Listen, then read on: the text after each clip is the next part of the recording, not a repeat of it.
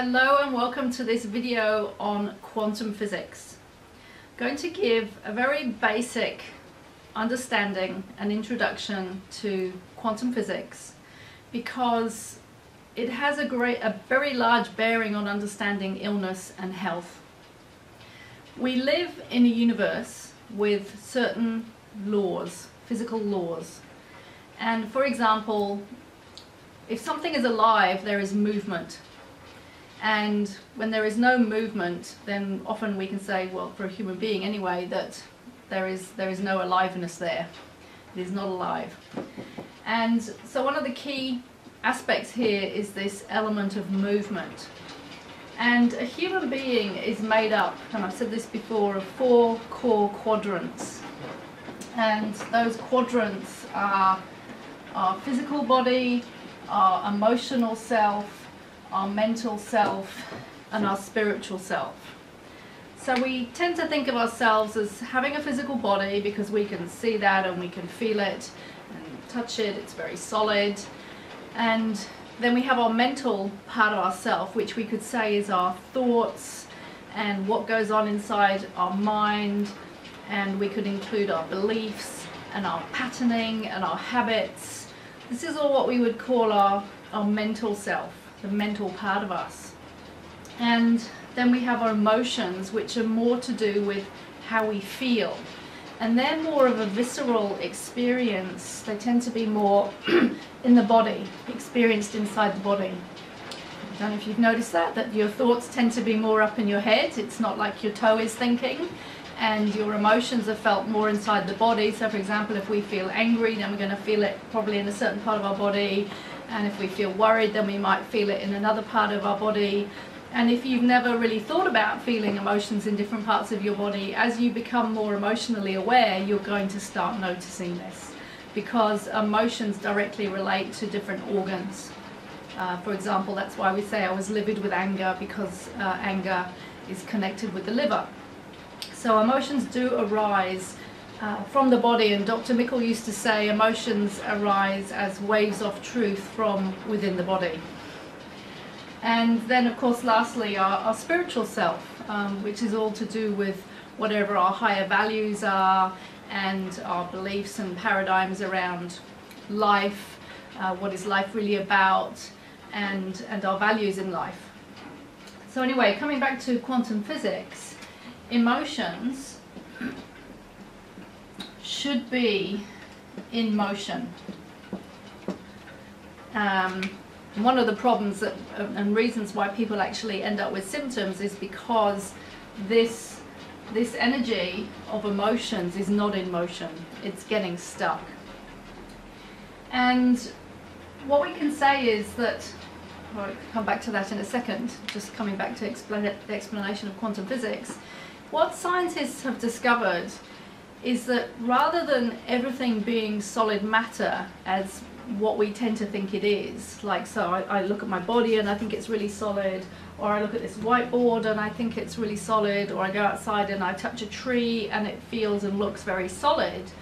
What science has now proven beyond a shadow of a doubt is that actually everything is energy. So everything, including emotions, because emotions are also a form of energy, everything is energy. So for example, the way they've discovered this is by putting atoms and molecules and cells under a microscope. So molecules make up a cell and atoms make up molecules, and so we get smaller and smaller and smaller. So essentially our human body as an organism, we're made up of trillions of cells, and some of those cells come together and they form an organ, for example, like the liver, and some other cells come together and they form an organ like the heart, and then we have certain cells which come together to form tissues like muscle tissue or bones or fascia or whatever. So we have all these different types of physical tissues and organs inside our body, but essentially these organs are a bunch of cells. And then if we go down and we magnify, then those cells become molecules, and then they become atoms, and electrons and protons, and then we start getting into, you know, physics, which to be honest was one of my weaker subjects at school. And so it, you know, and cells, working at cells is all about chemistry when we're working at a cellular level. So we have the chemistry of things, and we have the physics of things, and then we have the quantum physics of things. And quantum means getting down to the smallest particle of matter or energy that can be identified. So for example, if you put a cell of a human being under a microscope and you magnify it 1,000,000 times, it no longer looks like physical matter. It looks like energy. And this can be quite confusing to the mind, to the mental part of ourselves, because it doesn't really make sense. It's like I look so solid on the surface, and yet what are you saying to me? Are you saying that really I'm not solid? And yes, that's what scientists have now proven, is that actually, even though we look solid, we are made of energy. So I just want to read you a little paragraph from this book, which was probably one of the first books that I came across several years ago when the film came out. You may have heard of it, called What the Bleep Do We Know? And I can't remember, it's probably at least 10, 15 years ago, 15 years ago at least I would say, that this film came out. And it says, mind boggle number 1, empty space. One of the first cracks in the structure of Newtonian physics was the discovery that atoms, the supposedly solid building blocks of the physical universe, were mostly made up of empty space. How empty? If we use a basketball to represent the nucleus of a hydrogen atom, the electrons circling it would be about 20 miles away, and everything in between would be empty. So as you look around, remember that what really is there are tiny, tiny points of matter surrounded by nothing. So what that is saying is that if you have, as they say, like a basketball in the center, which is the nucleus, and then you have the electrons circling around on the outside of that molecule, everything in between is empty space. And so most of it is empty space, and we don't tend to consider ourselves like that. And it goes on. So that supposed emptiness is not empty at all. It contains enormous quantities of subtle, powerful energy. We know energy increases as we go to subtler levels of matter, nuclear energy being 1,000,000 times more powerful than chemical energy, for example. Scientists now say there is more energy in 1 cubic centimetre of empty space, which is about the size of a marble, than in all the matter of the known universe. Not only is there space between particles, but as scientists probed more deeply into the atom, they found that the subatomic particles, the constituents of the atoms, are not solid either. They appear also to have a dual nature. Depending on how we look at them, they can behave either as particles or as waves. So in other words, either solid matter or energy. Particles can be described as separate solid objects within specific locations in space. Waves, on the other hand, are not localized or solid, but they are spread out like sound waves or the waves in water. As waves, electrons or photons have no precise location but exist as probability fields. As particles, the probability field collapses into a solid object locatable in a specific place and time. So I'll just say that one again. As waves, electrons or photons have no precise location, but they exist as probability fields. They exist as a probability.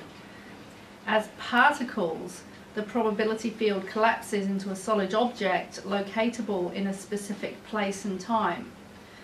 So that's going actually quite in depth and starting to talk about how something can actually come into existence just by being given attention, which is a pretty big thing, which is why they found that when they do experiments, when scientists do experiments, the experiment will change according to the observations of the scientist. So according to the consciousness and the observations of the scientists, the results will change. So a different scientist doing the same experiment may well get different results, right? So this is all pretty fascinating stuff, because we're getting into the realm of consciousness and how consciousness affects our health, which of course at a simple level is all about how our mind and our emotions affect our physical body, right? Because the physical body is the physical matter, and the mental beliefs and thoughts and paradigms about life and all our patterning and our emotions, which are the feelings, these are more energetic, but they affect our physiology. All right? So one of the really interesting things about energy in general, the law of physics states that energy cannot be destroyed. Once it's created, it cannot be destroyed, but it can be transformed. So for example, water can turn into ice or steam, but it doesn't just disappear. And this is really important in terms of understanding mycotherapy and understanding the enormous role that emotions play in creating debilitating symptoms. It's absolutely essential to understand how this emotional energy, remembering that emotions are really just a form of energy, how this energy can affect our physiology and our body. And I've worked with so many people who've had debilitating pain, debilitating physical pain and debilitating physical fatigue, which seem to have no apparent cause. And yet when we started looking at, okay, what is going on emotionally and mentally, and seeing the correlation between the cause and the effect, because what's happening emotionally and mentally we could say is more a cause, and what is happening physically is an effect, it's an end result. When we start addressing the cause, which of course is what mycotherapy is all about, and we change what's going on at that causal level, then the end result is going to change, and the end result being the physical symptoms. So this is just a really quick but very essential introduction to quantum physics and how understanding that emotions are energy and that energy affects everything inside of us, and very in particular affects our physiology and our physical being.